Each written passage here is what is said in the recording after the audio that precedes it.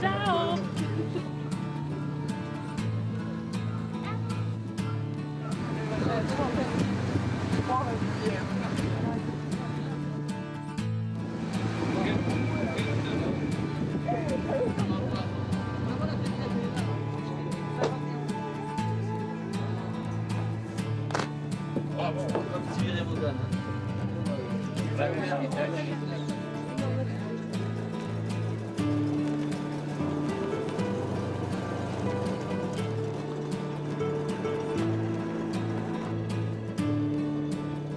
Really, in this country, I must say they know how to greet you. I've hardly landed from my boat and they send me the Cadillac of the father of the nation, Marshal Tito. Well, you'll say that Marshal Tito's no longer among us, but Bruno is. Huh?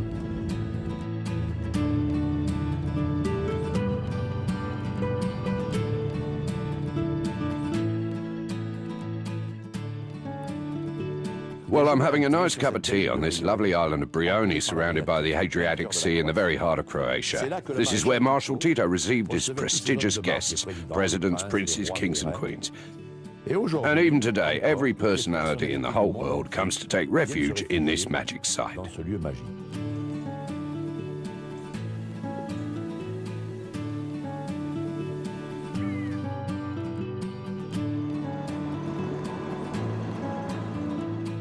Now, the zebras sporting behind me were offered by Emperor Haile Selassie to Marshal Tito. Every guest coming here to the island would bring a present. For instance, Indira Gandhi made a gift of elephants. Thus, by dint of receiving all these nice beasts, they finally created a nature reserve on the island.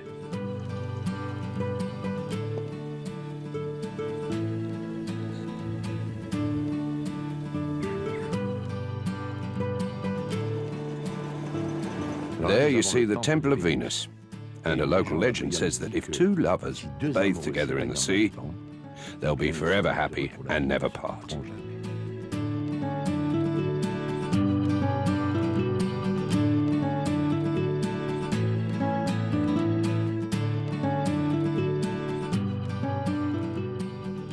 Croatia was in times past a Roman province, and the Romans had developed in it the cultivation of vineyards and olive trees. To attest it, see behind me this many centuries old tree. It's 1,600 years old. And now, let's be on our way to discover the province of Istria.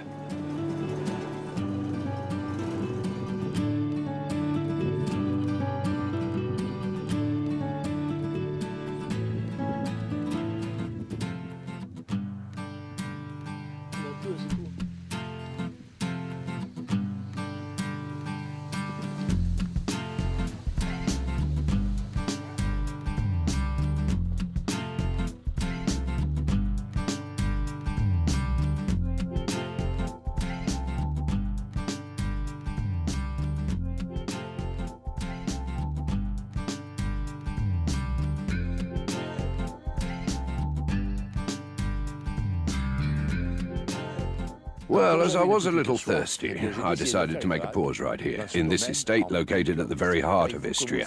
For you must know that Istria and wine is a long-lived love story going back to Roman times. Right now I'm at the home of Marino Markazic, who took over this domain a few years ago, restoring all these houses as they previously were, stone by stone. You obviously guessed that he has a passion for wine, and he's set up wonderful cellars, seen to the vineyards. Well, he's carried out all the necessary jobs here. So now we're going to taste a nice little cavola called a Malvoisia.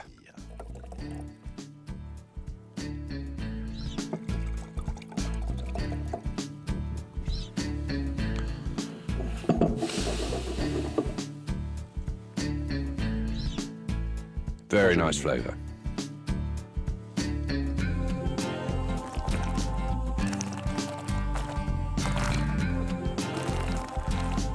Now, about wine and love stories. I do have a lovely story to tell you, a sort of legend going round in Istria. They say that Napoleon, having conquered these lands, which he went through, of course, may have left for dead here one of his warriors. And this warrior was taken care of by a young Istrian maid who nursed him. And having taken good care of him, there obviously was a beautiful love story between them. And to thank her, he gave her the secret of champagne, which explains why they make in this area the only sparkling wine of Istria. And this beautiful love story took place near a village that has the very French name of Sauvignac, where I'm taking you now to meet a cook named Nevio. I'll say no more.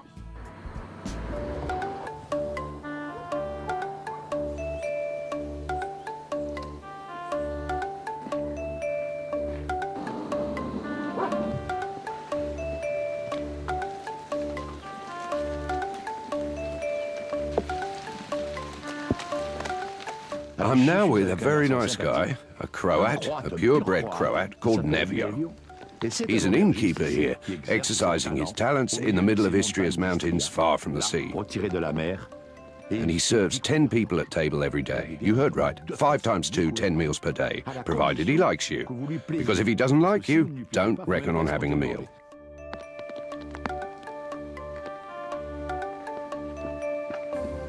There, my mother's coming. We'll see that... Well, at last we'll know what's for lunch. Oh, wild salad. Look. Nice little mushrooms. Oh, aren't they beautiful? Fresh boletises. Look at this nice slice of boletus. Makes you hungry. I feel so much like eating, you can't imagine.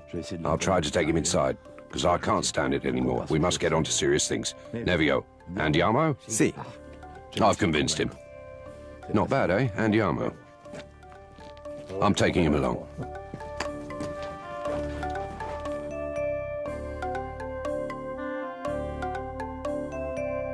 Well, when my mouth was watering, I told Nevio, get something ready at once, and he says, I'll prepare a little improvised dish à la Croate by a sleight of hand. Allora, Nevio, che cosa mi vai fare? I asked him what he's going to prepare. Primo piatto che faremo carpaccio di carne. Prima mettiamo un poco di rucola. So we're having a carpaccio. That's nice little beef carpaccio, dried meat. A piece of dried beef. In fact, the whole fillet of beef dried. He adds a little arugula rocket that his mother went to get from her kitchen garden earlier. This little sound you hear is because the dried fillet of beef is frozen. The better to cut it up, see. Ecco, un poco sale. Now he's adding some salt. Poco di pepe. A little twist of the pepper mill. Olio di oliva. A nice Croatian olive oil. Believe me, this oil's excellent.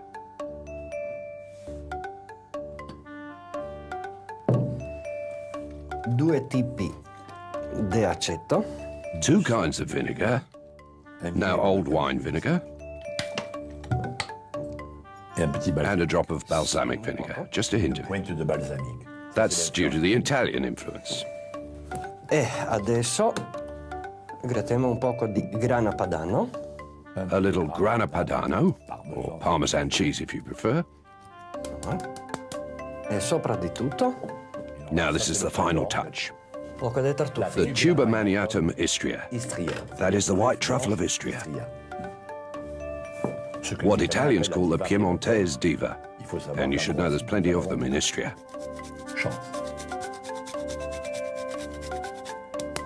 Oh, you can smell it, its flavor. Oh, la la. It's so pleasant. It's not really a very cheap dish. But as they say, poor people are always generous.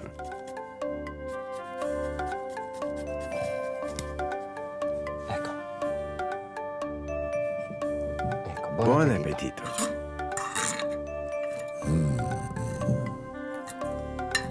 I'll soon let you know what it's like. As you can see, it's simple. A little rocket that his mother went to get in her kitchen garden, some dried fillet of beef simply sliced up, some Parmesan cheese, some Istrian olive oil, and that's it, the trick's done. Well, I'm alone now, but not for long. I had the good luck to say I had a hearty appetite, and he said, I'll go to the kitchen to get you some pasta with truffles ready. I couldn't refuse, could I? Prima mettiamo un poco tartufi, solo scaldi da un poco da burro. Well, he melted some butter, grated truffles in it, and now I don't know what he's going to do. Apparently he's adding some water to it, hot water. Oh, he's added some water to the pasta because it's fresh homemade pasta, and the problem is they dry up very quickly. So he's got some water in which they cooked, which he added to hydrate them. Now he's grated some more fresh truffles. He stirs it well, in order to have the pasta well stirred, so as to have it well impregnated with the various tastes. And now I'll eat them. Va bene. I'll say enough, va bene, because I'll have another helping later, right? I don't want to draw attention to myself. Buon appetito. Grazie. He says bon appetit, but how can I help eating this? If you don't have an appetite with this, you never will have. My God.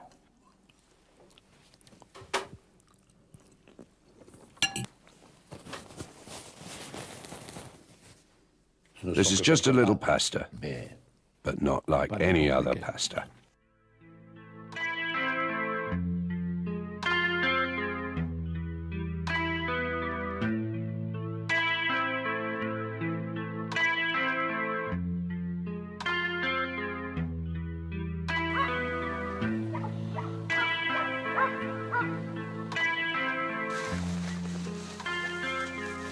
What if I told you that Croats have a hidden treasure? You'll answer, well, what is it? The tuber maniatum pico, the biggest truffle in the world. It doesn't grow in just any place, of course. You'll find it in Italy, where they call it tartufo bianco d'alba. Well, here in Istria, they have this truffle, and it's a stroke of luck for them, and represents an important economical resource. Now, this truffle has a particular thing about it. It's very garlicky. It has a very strong flavor. You might think you'd forgotten to turn off your gas cooker, or that someone in the kitchen is chopping garlic. We do have the melanosporum in France too, but this one is said to be the biggest truffle in the world.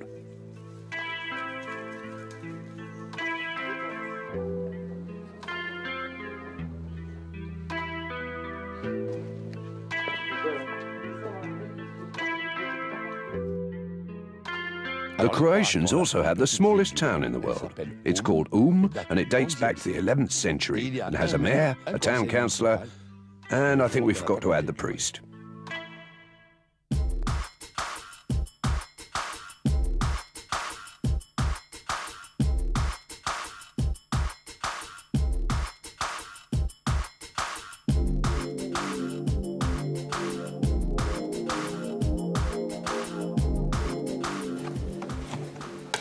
They told me, if you come to Cittadinova, don't forget to go and see Milan Dragiša, who's a well-known painter.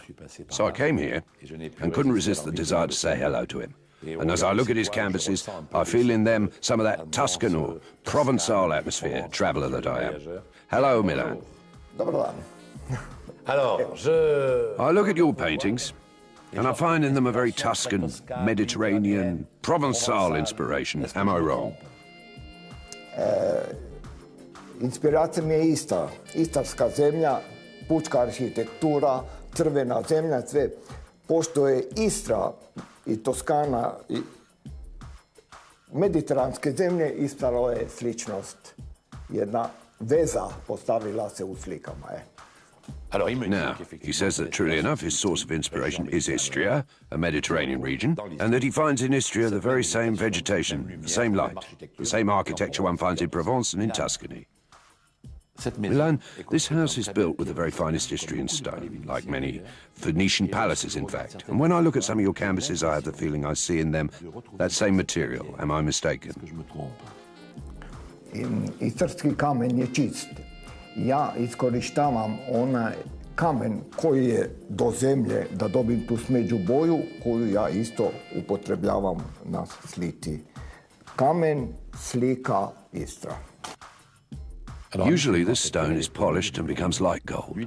Milan leaves it in its natural state, rediscovering thus the ochres and red hues of this land of Istria, source of his inspiration.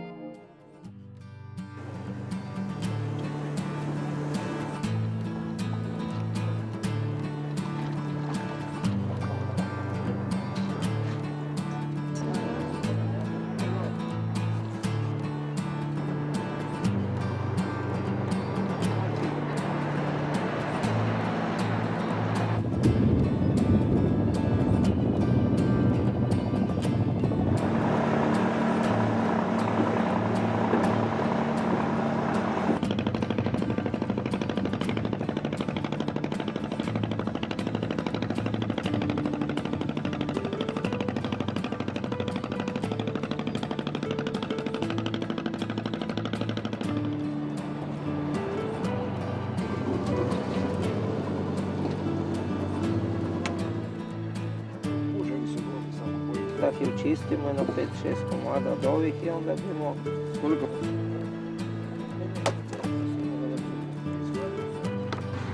Stavim to samo.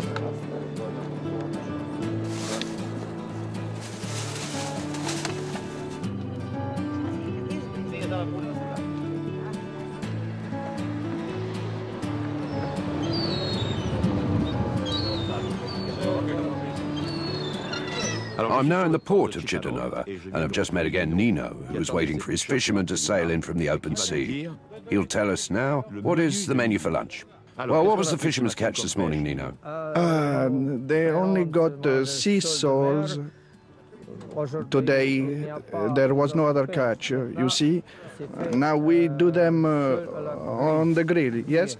To clarify Nino's words, it's obvious that either by the seaside or far inland, one only eats here very simple things. Meat on the grill, all sorts of sausage-like products, fish on the grill. Of course, all that's for our greatest delight, because nowadays what we all look for is simplicity and quality of the product.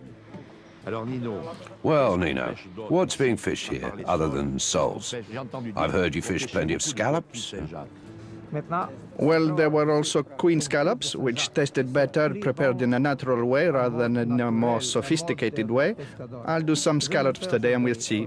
Well then, he'll be doing a nice few little scallops, but he says there used to be queen scallops, which are more simple and people would cook them too, the Istrian way, called otherwise the Buzura way, is that it? Yes, buzara. I got it right. Now, while Nino's getting those little soles braised, served with vegetables, I'm going to stroll about the port, and later we'll go to his place to savor those nice, simple delicacies.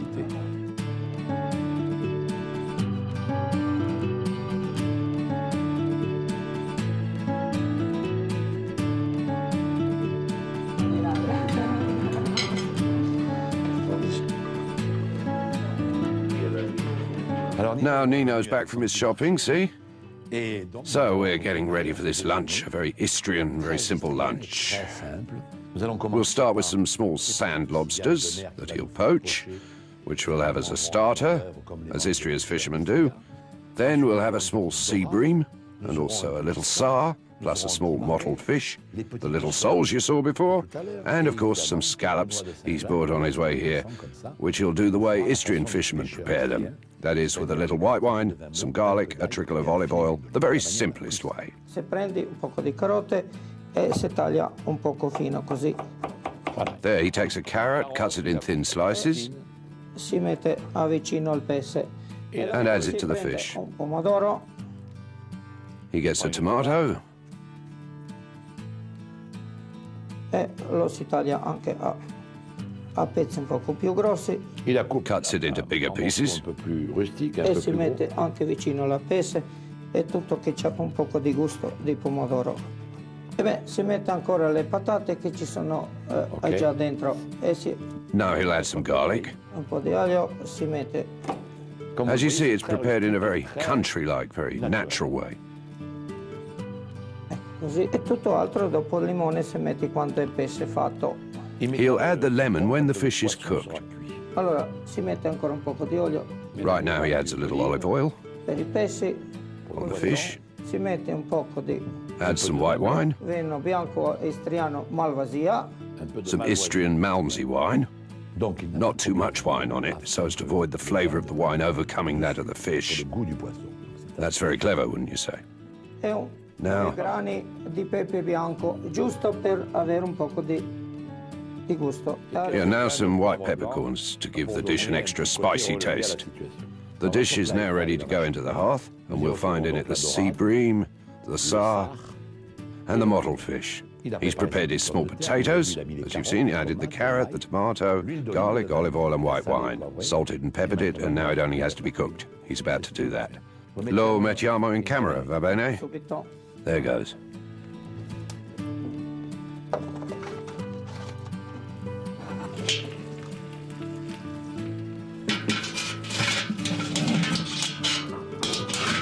Si fa la cottura di mezza ora per far pesce giusto. He's just telling me that it will take about half an hour to cook, and that when it's ready, he'll be getting the pan and putting it directly on the table, meaning we'll be eating with no fuss at all, à la bonne franquette, as they say in France, or if you prefer, in all simplicity. Now we'll prepare as a hot starter some scallops done on the grill, the Istrian or fisherman's way. To make them tasty, you use some olive oil on each one of them. A trickle of olive oil, and we add to it some Malmsey wine, some white wine,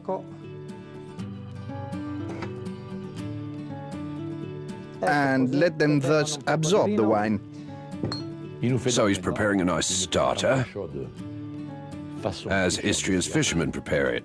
That is, scallops, a trickle of olive oil, white wine, done on embers.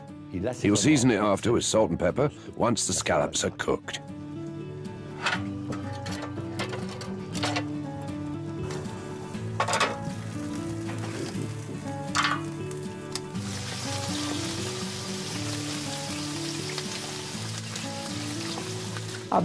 I prepared a sauce for the scallops.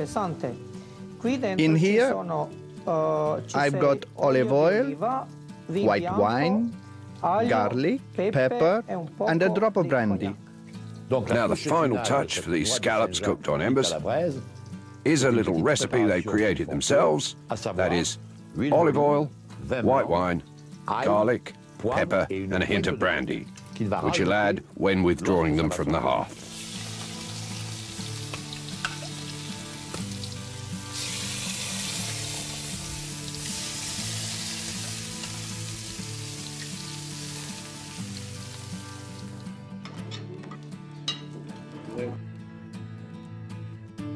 Gentlemen, I'm bringing you some cold fish prepared the Istrian way.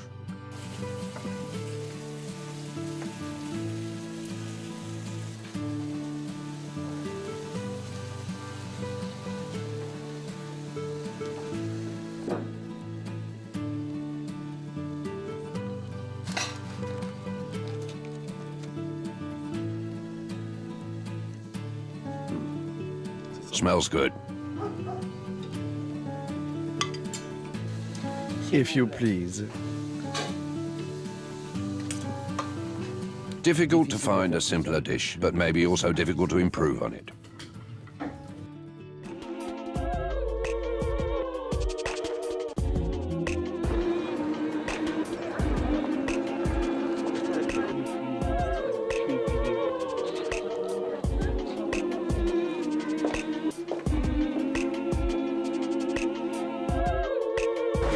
There, my journey's coming to an end. Evening softly falling on Rovigno, a fisherman spreading his nets for the night, and I'll be leaving the beautiful land of Croatia.